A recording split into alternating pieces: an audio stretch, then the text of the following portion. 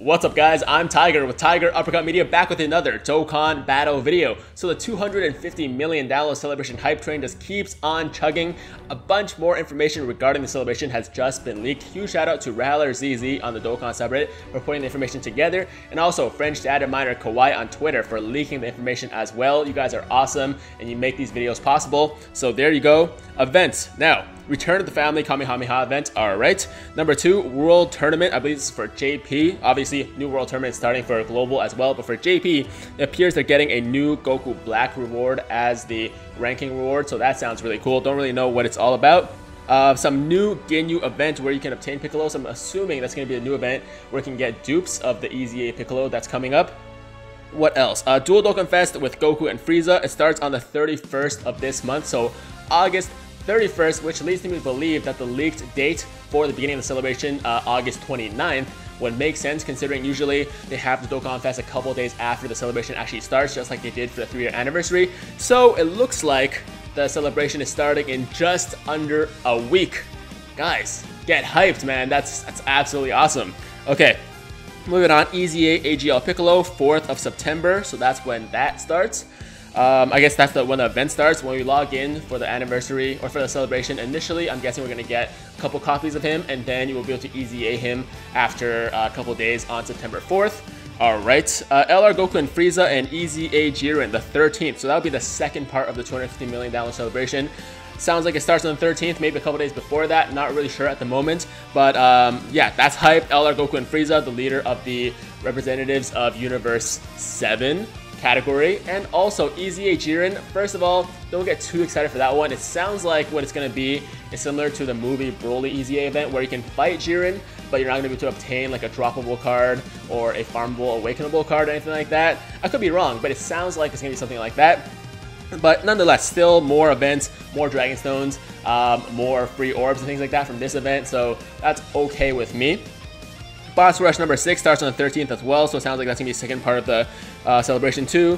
Physical Kid Buu EZA, October question mark. So sounds like it's going to be in October. Nobody knows the exact time, but yo, EZA Kid Goku, Kid Buu is going to be the next Extreme Z awakenable unit. So we're making our way down the list. Hopefully STR Gogeta is next, or yeah, I mean, that's the most anticipated for me. Let me know in the comments down below which unit you guys want to get their EZA next. I personally really want STR Gogeta to be the one after Kid Buu, but Kid Buu is exciting too, so that's freaking awesome. And Frog changes into Tech Orbs, recovers 70 HP, 70% HP, so that is going to be the new support item, the Frog support item that we will get from the new celebration, and it gives it's an orb changer as well as a heal, so pretty nice item. Okay, now we got the details for the LR Goku and Frieza Final Form Angel. So I'm guessing it's Final Form Frieza. Oh, it's Final Form Angel Frieza. Okay, yeah, I got confused. I was like, is it Angel Goku? And doesn't matter. Okay, here are the stats. I believe this is probably with the free potential system, not fully duped out, not 100%. So with free potential system, it's probably going to be attack. Well, this is not probably. This is the number that they say. Attack is 17,215. Not bad. You know, I say that's like pretty standard for an LR. HP 13,288 and defense 9,238. Their leader skill is Universe 7 Warriors Key +3. By the way, this is a new category. It's not Universe Survival Arc, which a lot of people think it is. It is a new category with only Universe 7 units, Universe 7 characters from the World Tournament or from the Tournament of Power. Yeah. Key +3, HP attack and defense +170%, Key +3, HP attack and defense +90% for super tech types. Their super attack is 12 to 17 key. Well, I mean, yeah, regular super attack, basically 12 key super attack causes colossal damage and lowers enemy attack. And their 18 plus key or their ultra super attack causes mega colossal damage and lowers attack and defense of the enemy. Sorry if I'm like all over the place right now. I'm just very excited for this information, so I'm going to be stuttering my words a little bit, but you guys understand. Just very, very hype. Passive. Attack and defense +77%. Attack 77 to, I believe it means attack +77% when performing a super attack, and additional 77% if enemy's attack is reduced. So as you can see, their super and their ultra super already reduce the enemy's attack. So if you have supered, then there is an additional 77% +77% +77%. So 240, is it 231%? something like that. I don't know. Mental math is hard, guys. I believe they're gonna have a total of a 231% attack boost if you're performing a super and you also already super them. So on the second turn that you attack them, you're gonna have a additional 231% attack boost. Holy crap! These guys are gonna be absolutely bananas, absolutely insane. Man, okay, links. Over in a Flash, Experienced Fighters, Rival Duo, Shocking Speed, Tournament of Power, Legendary Power, Fierce Battle. Very solid links. You know, just really, really good. Now, after that, I mean, I would like to spend more time on that specific unit because it is probably the most hype one from the celebration, but there's so much other information out here that I just have to keep going. Guys, just let me know if you have any comments about any of this in the comment, if you have any thoughts about this stuff in the comments down below, and I will, you know, have that discussion with you, and it'll be a lot of fun, guys. I know we're all hyped. I'm hyped. Physical Frieza is for the this is the JP versus global competition thing. The loser will get the Physical Frieza. The winner will get the STR Goku. They are the exact same card though, like exact same details, leader skill, passive, super attack. The only difference are the links and the categories, but as far as how the cards work, they're gonna be the same. I personally want the Frieza, so I don't mind if global loses. I am a global main. But you know, Goku looks cool too. So their leader skills, well, basically they're both rainbow leaders. Leader skills: Ki +3, HP attack defense plus 30% to all types. Passive is if HP is 77% or below, Ki +3, attack and defense plus 77%. So not as horrible as I expected, to be honest. They're not as bad as I expected, but still, you're not going to be using this on any team if you're trying to clear a hard event or just trying to run an optimal team. They're more just trophies, just fun things to have, a memento from the anniversary, or from the, I keep calling it anniversary, $250 million celebration. And the super attack causes supreme damage. Links are Prodigy. Prodigy, Universe's most malevolent, strongest clan in space, nightmare, and shocking speed, and category is Namek category. So that would be for the Physical Frieza, and for the STR Goku, same leader skill, same. Oh, hold on. No, yeah, no, exact same. I was like, are there any changes? But no, it's the exact same. Super attack causes supreme damage. Links are Z Fighters, Golden Warrior, Super Saiyan Race, Super Saiyan, and Kamehameha. Categories are Namek Saga and Pure Saiyans. So like I said, the same card, just different art and different categories and links. Now, EZA Piccolo. So this is the free Piccolo we're getting upon login, and then he'll eventually get an EZA a couple days after that. His TUR leader skill is Ki +3, HP attack defense plus 77% to Namek category. So the same for same as EZA Kid Gohan, but he also gets a 30% for AGL types as a secondary leader skill. So I'm guessing that's Ki +3, HP attack defense plus 30% for AGL types as well. And super attack causes supreme damage, 30%, plus 30% defense for 1 turn. Passive skill is attack and defense plus 60%, attack plus 12%, and plus 2 Ki for every rainbow Ki sphere obtained. Transformed by absorbing nail when showing up on the 2nd turn. Oh, okay, so wow, he transforms like immediately after 1 turn has passed. It's not like an HP restriction or a chance transform. It sounds like he just basically, like, turn 1, he's there, and then next turn he becomes fused with nail. So, I guess it's probably the fastest transformation we've seen in the game so far. I mean, aside from the new Goku and Frieza that are coming. We'll get to that in a second. Okay, links are Z Fighters, Experienced Fighters, Namek, Brainiacs, Shocking Speed, Gaze of Respect, Shattering the Limit. Not too bad, not too good, just okay. Categories are Namekian and Namek Saga, so I guess Namekian is going to be a new category added to the game when this guy comes. And he seems pretty solid. He's a nuker, very similar, maybe a little bit better actually than the EZA Kid Gohan as well. So he's probably going to be the new leader for that category, which I don't mind because it's a Namek Saga and we finally have a Namekian to lead that category. So yeah, that makes sense. Transformed, when he transforms, his passive skill becomes, so everything else remains the same. His passive skill recovers 30% HP at the start of turn. Whoa! Is that just one time or is it for every turn? Because if that's every turn, that's ridiculous, man. You will never die if you have this guy on your team then. Because every single turn he comes back, you're getting 30%, and if your team has like 300k, that's like that's 90,000 HP recovery every single turn. Like, I don't know if it's every single turn or just one time when he transforms. But if it's every turn, wow, that's crazy. Changes AGL Ki spheres into rainbow, attack and defense plus 70%, Ki +3, attack plus 15%, and recovers 18k HP per rainbow Ki sphere. Okay, so it sounds like he's a lot better than the Kid Gohan because he got the recovery, he got the Ki sphere, the orb changer mechanic, and he also has just everything, man. This card is really, really good. Like one of the best free-to-play cards we've ever seen. We'll have to test him out to see how good he actually is once he's in the game, but from what I see right now, he seems pretty insane. Wow, okay. We also get Forest Rangers, Marin, Goten, and Trunks, super physical. This sounds like, let's see, it's probably going to be a free card as well, I'm guessing, because I don't see people really getting too hyped to pull for a Marin, Goten, and Trunks. Sorry guys, for those of you who are fans of them. Leader skill is Ki +2, attack, HP, attack, and defense. Doesn't say a percentage, but I guess it doesn't really matter because it's probably not going to be a leader. Super attack causes supreme damage. Passive skill is attack and defense plus 100%, attack and defense minus 5% every single turn. So they start off very, very strong, but then every turn that passes, they get weaker and weaker. So yeah, that's definitely a free-to-play card mechanic because they wouldn't do that for a Dokkan Fest unit. Links are Innocence, More Than Meets the Eye, Budding Warrior, Prodigies, Heroes of Justice, and Shattering the Limit, and their categories or category is Universe Survival Saga. Okay, now we're gonna get into, well, aside from the LRs, this is like the main meat of the celebration. The new Goku and the new Frieza that transform every single turn from their base form to their final form. For Goku, it's Super Saiyan Blue. For Frieza, it's final form, or no, Golden Frieza. So let's see what happens here. Okay, so for their base form, Goku, leader skill, Ki +3, HP attack defense plus 120% to super types. This is obviously his TUR form.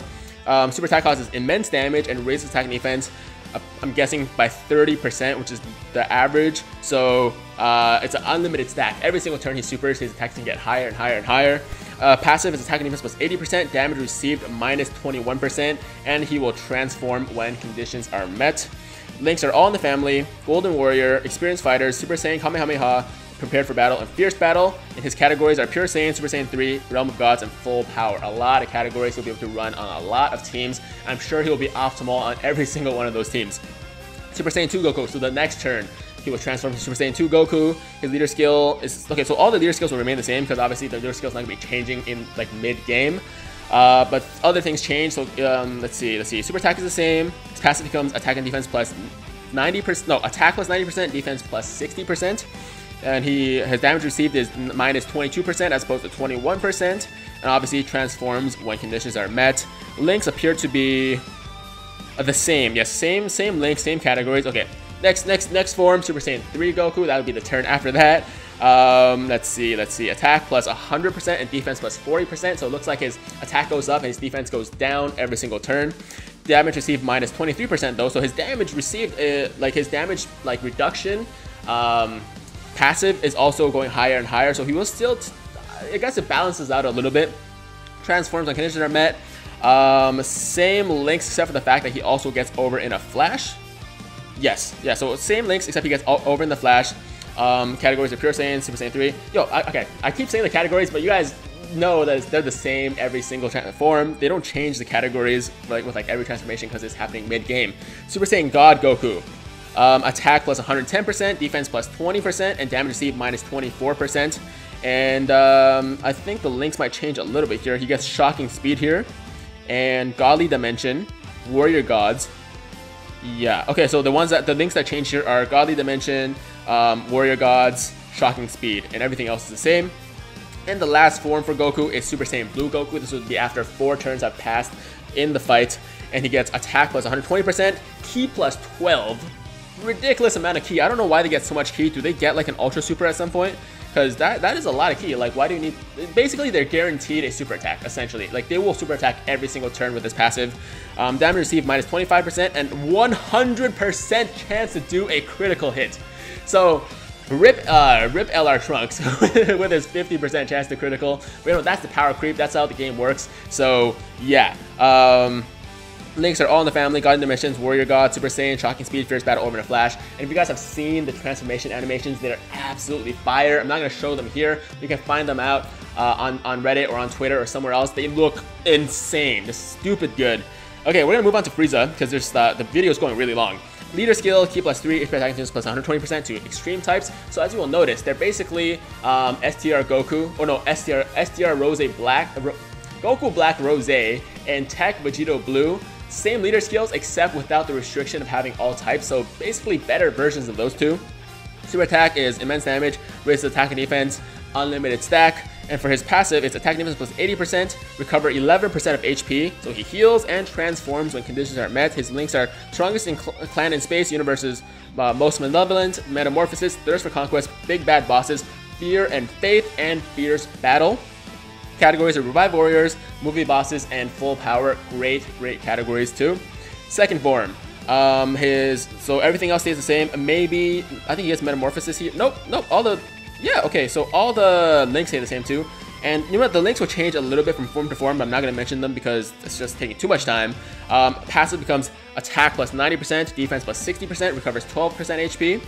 Third form is attack plus 100%, defense plus 40%, recovers 13% HP. And there's another third form. That makes no sense. I think he just put this twice by accident. That's okay. We're going to move down here to final form. Final form is attack plus 110%, defense plus 20%, recovers 14% HP every turn, I'm guessing. And, only once. It might be only once. Because at the bottom here it says only once. Okay, I'm guessing the recovery of the HP is only once. But in his final form, his gold, not final form. I say final form like it's the last form, but there's also a final form, so I have to say golden Frieza form.